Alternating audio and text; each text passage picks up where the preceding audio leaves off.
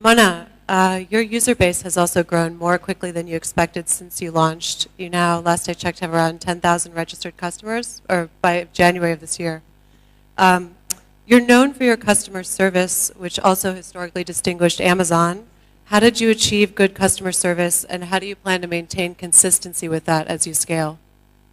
When we launched the site, there was a key need in the market that was not met. And that need was to provide the consumer with the single largest catalog of products where she could search, compare, and feel empowered to buy the product that's right for her. So in October of 2011, the day we launched the site, we already had over 30,000 products from the region and abroad under one umbrella. Today, about 8 months later, we have just under 60,000 products. And again, this is under 1 year in operation. So to start with, we gave the consumer exactly what she wanted, and that is empowered choice of products available locally and regionally. The second thing that was very important is the consumer experience. We promise fast, cost-effective delivery. When a mother orders a pack of diapers or a baby bottle or wants to replace her pacifier that tore, she doesn't want to wait extended periods of time. And it's that commitment to the customer experience that has gained us not only very high loyalty, but equally important, a tremendous amount of low-cost viral elements. And then finally, I'll finish by saying that our consumer is very unique in that according to Nielsen, 68% of purchase decisions of a first-time mother are done in the window of 3 months prenatal to 3 months postnatal. That means that if you're able to reach that consumer during that window of opportunity, you essentially have a captive audience and a loyal consumer. Mona, as you scale, did you put into place a strict training culture at Mumzworld? I mean, how will you maintain that? Every person at Mumzworld, whether you're a technology developer, a customer service, a marketeer, even myself, has to spend hours every day in customer service and logistics. Every person in the organization is trained on the A to Z of the customer service and logistics. At the end of the day, that is what defines us, and that is what drives us. And insofar that we never compromise on that experience, we will continue to grow exponentially. So yes, our training is very rigorous, and there has to be also an element in training of common sense. So when we do hire people, we do place them 2 weeks of training, and we do gauge the intangible common sense that cannot be defined.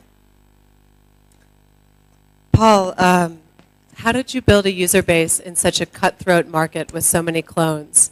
What's crucial for differentiating a daily deals site, and is there such a thing as customer loyalty in the daily deals space? Okay, so from a user acquisition point, I would actually slightly disagree with Ahmed's strategy of acquiring as many users as possible. I think this market, because it's e-commerce as a whole is quite new, it's very easy to acquire users. I mean, you can bid 20 cents and get a user to sign up to your database. But I would look at active users as a way to define whether or not your company is successful or not. So from our strategy, we focused a lot on online marketing, but we also focused on the 360 campaigns, which involved a lot of PR, offline activities, where even in Saudi Arabia, we had a bunch of students walking around with Cobone flags on their tobes, dish dashes, and signing up users. So I think this market is prone to not just online marketing. I think you need to focus on an offline execution that'll actually help scale quicker. And through that PR activity and that offline component, I think we did differentiate ourselves and has brought Cobone to where it is today. Do you think your customers are loyal to Cobone? My data says they are. But how do you track that? How do you track that? How do you know they aren't just grabbing up as many daily deals as they can? So the business kind of, there's a lot of competitors out there, but it's ultimately down to the best deal plus customer service. And it's come to a point where customers are now asking for much more than just a daily deal. They're looking for choice. So what Cobone has started to do is actually differentiate itself and become a discounted e-commerce player. So Today we have a fashion vertical, we have a travel vertical, electronics, products, mums and kids. So we're actually kind of competing with a number of people sitting beside me in a small sense. But I think through that choice we began to differentiate ourselves and breed loyalty because people understand the experience they get through Cobone.com. If I just may clarify here, I specifically mentioned that we looked at marginal purchase behavior, repetitive behavior, and ordering behavior on the website. You definitely have to calculate what your users are doing on a real-time basis. When I said acquire as many users as you can, what is meant from that is acquire as many users that you can potentially convert onto repeat buyers over time. So it's not just about acquiring users, you have to acquire quality users. To go back to discussing daily deals, many people would say the daily deals model is now broken. Even Groupon's own data has shown that in saturated markets, their conversion rates are dropping, their revenue per Groupon sold is dropping. The Middle East doesn't yet appear to be saturated. Last year, in the last 6 months of 2011, the daily deals sites grew by 42%, which is more than anywhere else in the world.